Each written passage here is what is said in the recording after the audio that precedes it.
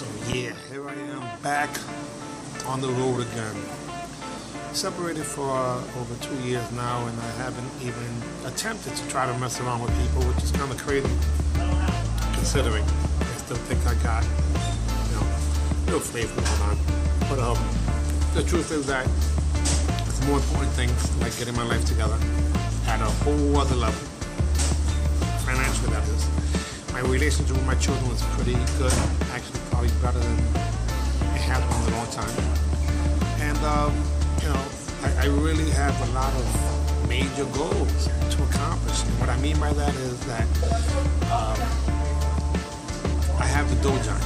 The Dojan is a place where people can literally increase their knowledge of martial arts skills and business skills, via martial arts, and secrets, history, comedy. A lot of good things, But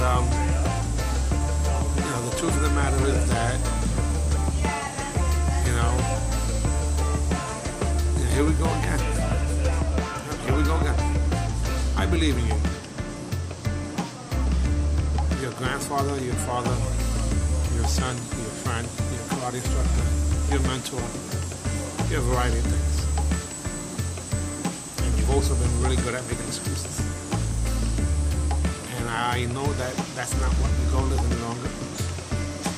Yes, I'm talking to me. Sometimes these are the best conversations you can ever have. When you're highly trained, you've been at major seminars, you've given seminars, you have walked the fire, jumped out of planes, won world championships, started businesses, closed businesses, help other people with their businesses. And that's just for starters. So when it's all said and done, I believe GM Fast Food Farm in-hand marketing. Dojan. The Dojo in hand. You made an app for that. That's crazy.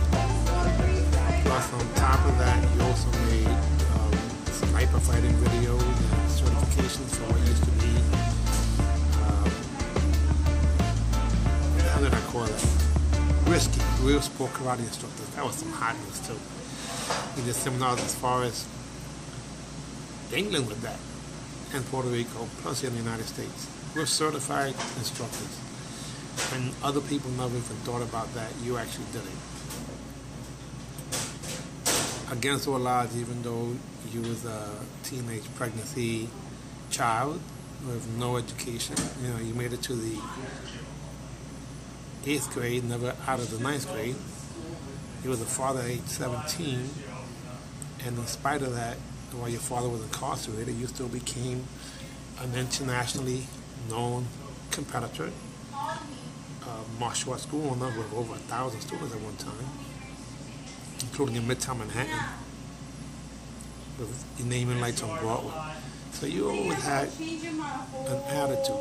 Now in recent years, after becoming a manufacturer of clothing for things, that sold again all over the world, with no education whatsoever when it comes to that industry, he was able to flourish for many years.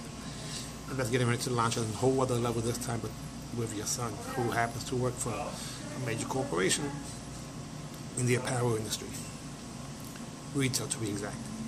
So, how is it that the best is not yet to come? Of course it is.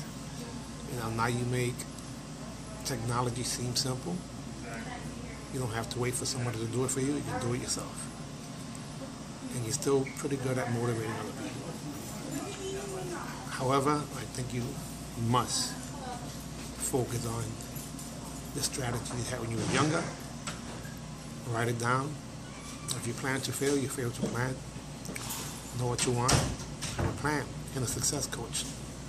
Take consistent action, review your progress, and review your goals. I love you. God bless. Whoever's watching this, you're getting insights of my so-called self-talk. I believe in me. I believe that God gives you the gift of life. What you do with your life is your gift back. And I don't want to give him junk. God bless. ABC.